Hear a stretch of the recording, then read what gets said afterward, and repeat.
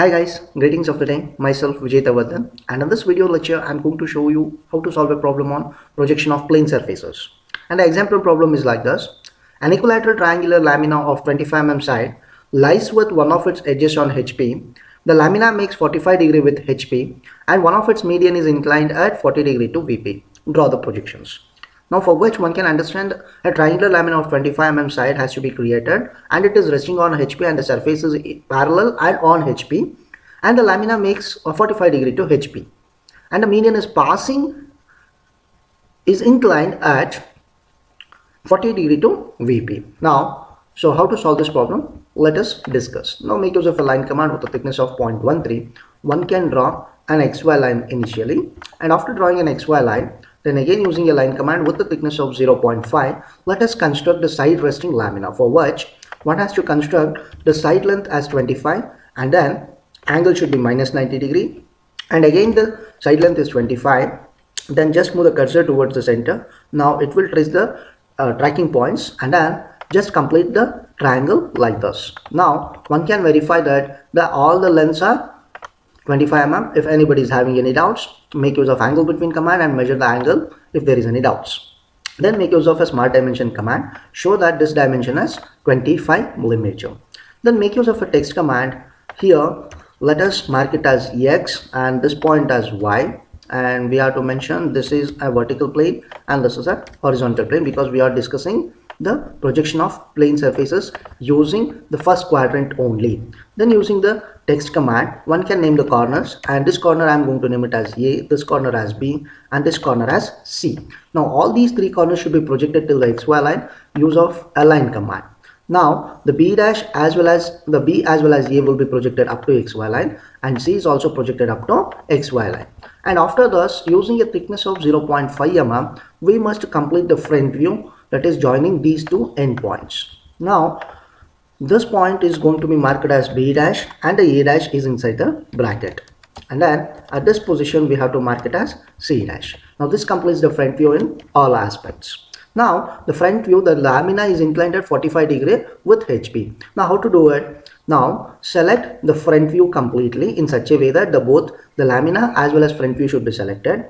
Make use of a command called as move. One should move the point is with respect to a B dash and it should be positioned anywhere on the XY line using a point on element symbol, and then one can make sure that using a rotate command we know that point B dash should be on XY line, so select B is on XY line and C dash should be shifted and C dash should be shifted at an angle of 45. So enter the angle as 45 degree in the clockwise direction and press the left click of the mouse. Now one can see that the line is rotated at an angle of 45 degree. Make use of angle between command. Show that this lamina is inclined to HP at 45 degree. And then to get the top view, one can use a line command with a thickness of 0.13. Starting with the right extreme corner C dash, move the cursor towards the corner C and get back to the vertical position. It will trace the point, connect C to C. Similarly, connect B dash as well as A dash properly using this alignment indicators. Now, one can say that the projectors has been completed. After completing this projection using a line command or the text command, first name the corners, and this corner is going to be A, this corner is going to be B and this corner is going to be C. Make use of a line command with the thickness of 0.15 millimeter. Then with A as starting point, B and then join C and get back to position A. Now this completes the constructions. Now as of now we have solved the problem with respect to surfaces on HP and inclined to HP at 45 degree. The next condition states that one of its median is inclined at 40 degree to VP. As of now we are not constructed the median. So now make use of a line command. One must construct the median here. The median must be initially parallel to XY line. So let us consider this as the median. Now the median point, what I am going to get, this point is going to be M dash. Make use of a text command. I will call this as M and accordingly this will become M dash, which is inside the braces, and then here this point will also become M dash. And then I am going to get the M point here. Now the median is inclined at VP to 40 degree. Now make use of a line command with a thickness of 0.13. One can construct the median line here. Now the angle is given as 40 degree and so let us make this angle as 40 degree. After making this angle as 40 degree, now one can understand that one can understand that the length of MC here and the length of MC here will be different, for which make use of a command called as distance between. Measure the distance between M and C, which is measuring as 21.65, and here the MC has to be measured. Now you can see the lengths are slightly reduced. Because of this reduction in length, and the given angle is called as true angle. So this apparent length cannot be constructed on true angle. So one has to measure the apparent angle before the completion of a problem. Now, how to construct an apparent angle? Now we know that make use of a line command, make use of a point command. Then using a thickness of 2 millimeter, one can create a point here anywhere on the XY line. Now that point I am going to call it as M. Now after which go to a command called as arc by center point with 0.13 as a radius. Now this M as the center, one has to get the endpoint symbol there. Now M as the center, the first radius must be taken as 21.65, which is nothing but the true length. Now we shall draw an inclined line here, and after drawing an inclined line, make use of a line command.